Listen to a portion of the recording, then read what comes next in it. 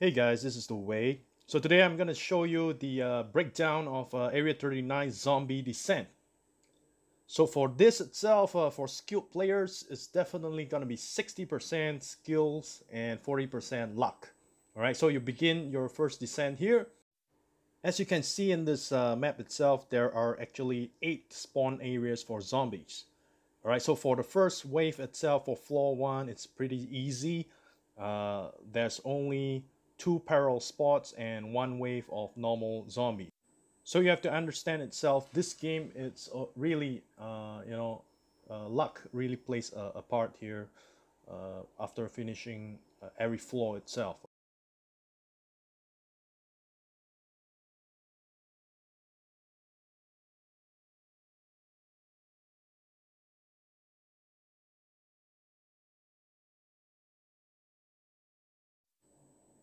So for this floor 1 cleared, we pretty got much very lucky. So I got a sniper rifle. So as a sniper rifle player user, so don't don't go over here. One is just trolling us, because we played a lot of times and we got numb and just fooling around. So later on, I will show you the next floor where the sniper rifle player should be at. All right.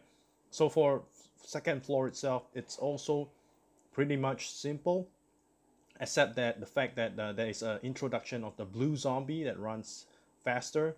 So once you hit 50%, the second wave will come in from behind. All right, just so make sure you watch your back. All right, if you have to switch back to pistol and make a run for it, whereas for me, I'll just roll over and try to take out as many zombies as possible. So with floor 2 cleared, when I have the sniper rifle, I can let my teammates to actually get the weapons. All right, so special weapons, I have Claymore. So Claymores and mines, don't use them. It's very dangerous here. Okay, so you can see me for floor 3 itself, the wave pattern, they come in all directions. And this is the spot that you should be in. You can see that I actually highlighted the area.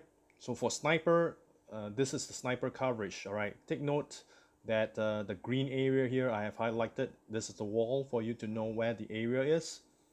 The blue lines is the area where the snipers should be covering the fire from. All right, or in the beginning, if you're a light machine gun, you got an LMG, or you have a submachine gun, AR, or shotgun. The blue area is the area that you should take care of in the beginning of the game. All right, because you have the upper hand, you have a heavier weapon, whereas the rest of your guys have pistols. So if in the first few rounds your other two mates, they have heavier weapons as well. So for example, the floor, they actually give you two weapons to choose from.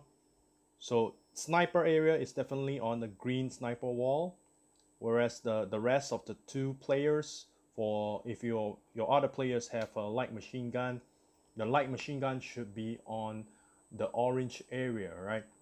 Because for machine gun users, they have a wider spread, and it would be better if they have a shooting range, a further shooting range, flat ground, further shooting range to kill off the zombies.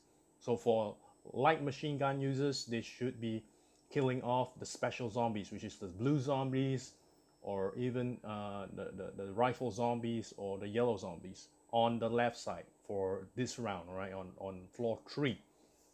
The one with the pistol should be covering the gray area, because there's a platform there, so there is an angle where because of that angle, it's an elevated area, it's a blind spot where the light machine gun user will not be able to hit the zombies on the right side. So it's more favorable for submachine gun. So this is in accordance to the preferred weapon here. So it should be shotgun first, followed by submachine gun, then AR, and then pistol, right? So this is really purely luck that you could get either of this weapon. But the worst weapon, the worst heavy weapon is AR. So if you have an AR and the rest of the two members have other heavier weapons, change away your AR to something else. Or even if it's a sniper rifle, it is good. All right. So let's get back to the gameplay here. So you can see me, I'm at the sniper area. I'm actually taking out as many zombies. So priority here, it's the blue zombie. So you could see that I'm always constantly looking out for the blue zombies. And of course, as well as the rifle zombie here, because on floor 3 itself, this is the first appearance for the rifle zombie.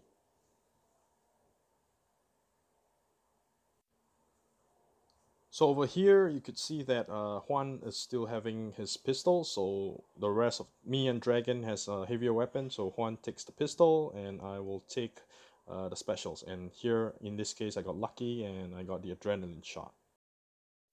So for floor 4 itself, the zombies are coming in two parallel spots, and there are two waves. So the second wave will appear with the yellow zombie at 30%. So make sure you guys be on the lookout at 30%, and they are going to appear behind you guys. So you could see that on the sniper itself, as a sniper, I can actually have take out one wave or one spot by itself. If your teammates, they're still on their, the other two can be on the other side. Okay, so once you see the zombie coming out from behind, the whole team has to move to a safe zone to actually hold down. As you can see here, there's not many zombies. There's no zombies here on this spot, so we actually hold out and we could clear floor 4 easily.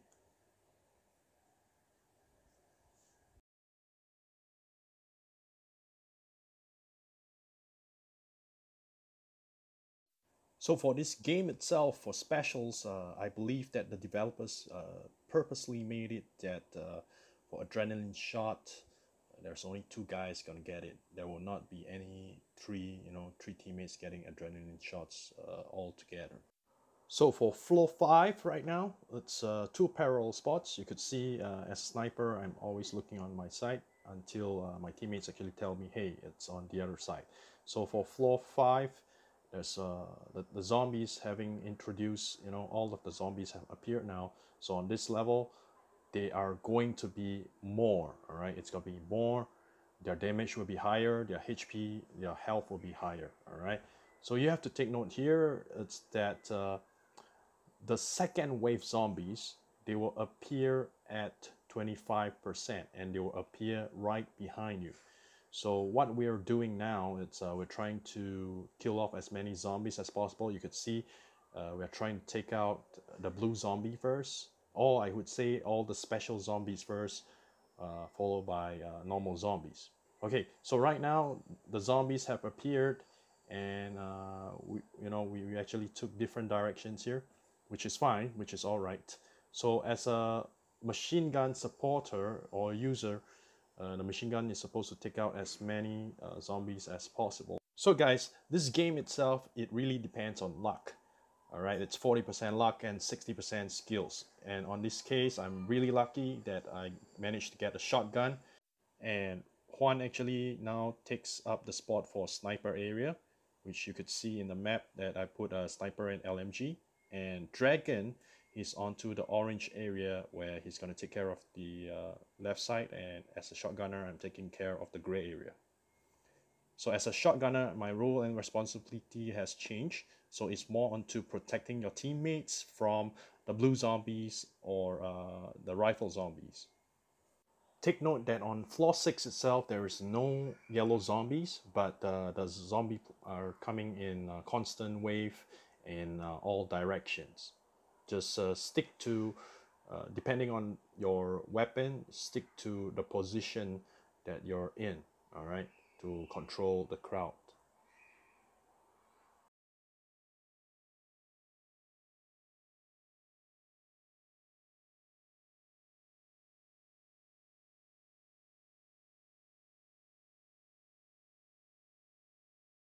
So at the end of floor 6, we got really lucky because Dragon just got his adrenaline shot. So now we have two players with adrenaline shot. One is me, and the other one it's Dragon G.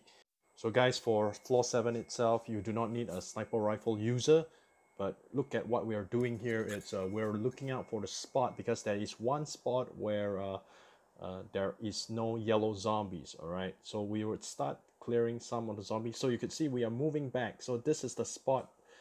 We need to look out at every angles to find that spot, all right, before we start moving in one direction. So we hold out on this spot, because this is the spot where the yellow zombie does not spawn out, and that's where we can hold them.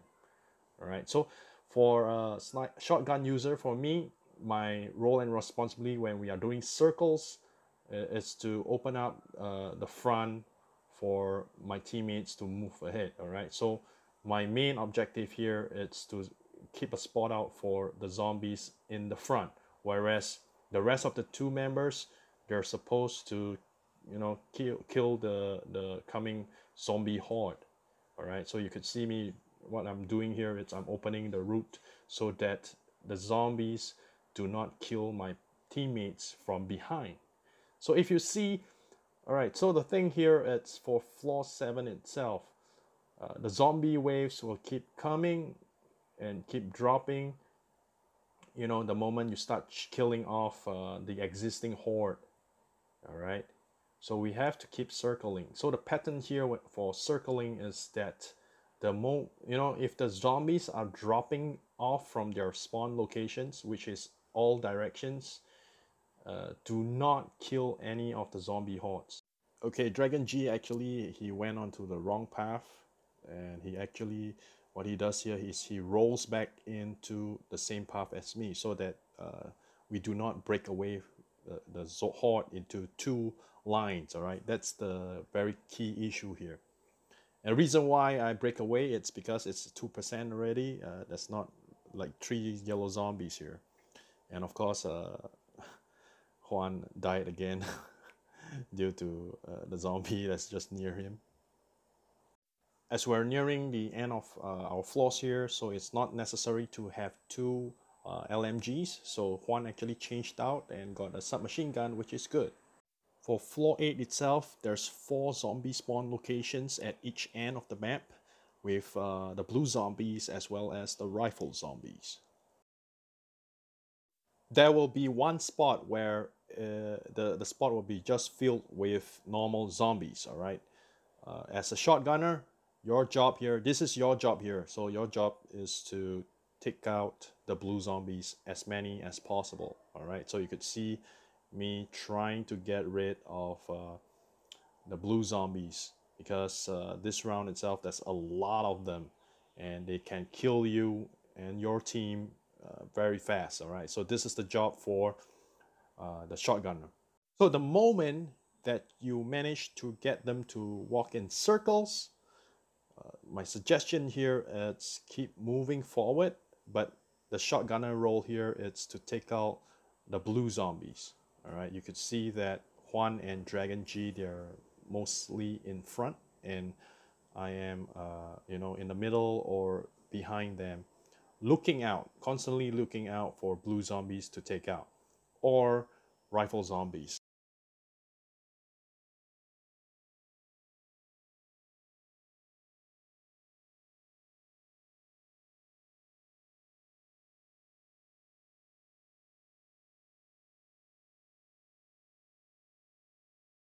Okay, so for floor 8, the zombies will stop dropping at 25%. So that ends the whole wave itself. And with that, you know, you can just clear the zombie horde easily and smoothly.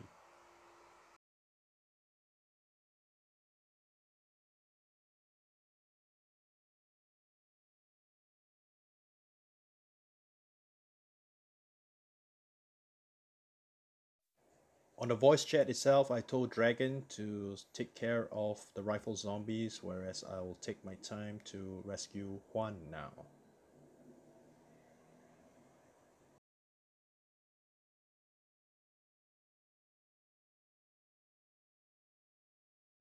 So for floor 9 itself, it's very easy. It's two parallel spots, and it's just coming in You just have to find it, stay in the middle. All right. So for Juan, because he does not have any adrenaline shot, so we told him to get, uh, try his luck on the special item, which he got a C4 for it. So take out the blue zombies as soon as possible, followed by the yellow zombies, and lastly the rifle zombies. Because I know that the wave has not started and I'm being poisoned here, I injected myself with adrenaline to stop the poisoning. So once you're done with that, always remember, go back to the platform, stay there, look where the direction of the zombies are coming from.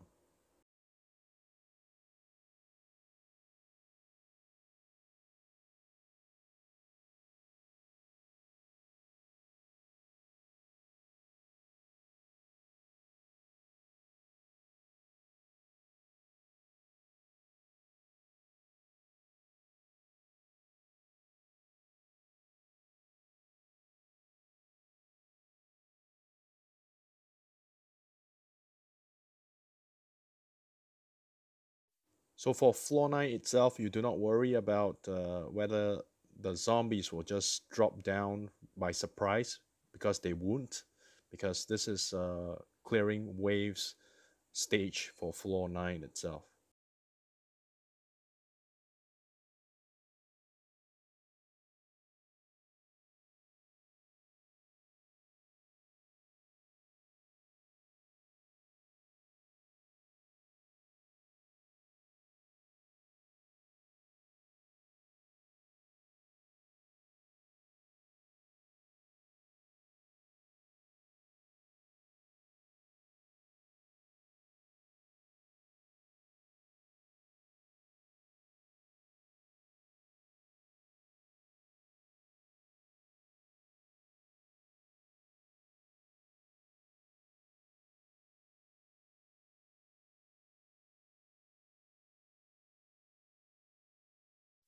So that's the last of the wave, and we're gonna be preparing for floor 10, the last floor. So we got one to change his specials again, because hopefully we have a third adrenaline, which I think it's already being scripted by the developers that only there's only gonna be two adrenaline shots.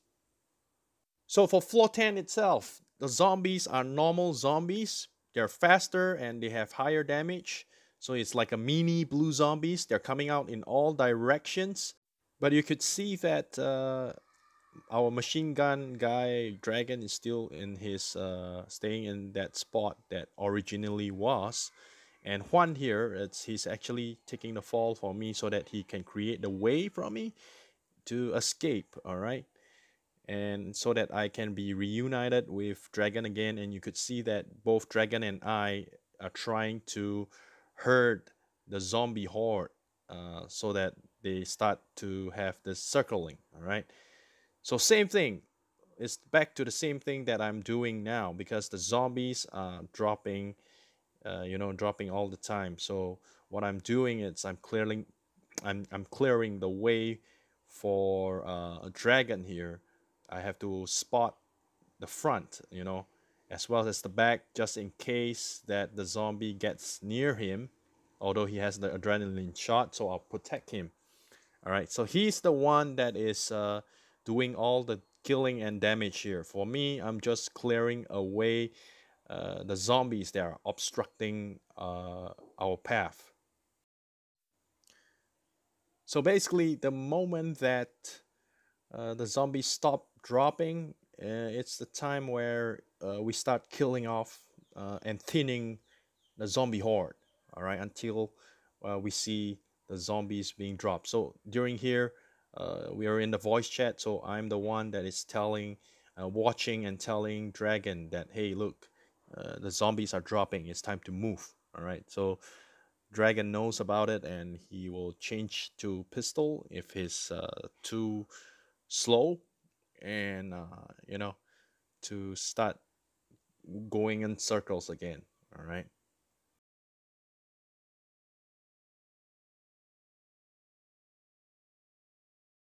So you could see here, it's that when we know that the zombies are dropping, we just ignore them and we just keep walking straight in circles, all right, until we confirm that there's no more drops, and we will start finishing thinning the horde again. So this time around the zombie are dropping again, so you can see that I'm moving and then trying to keep pace with dragon.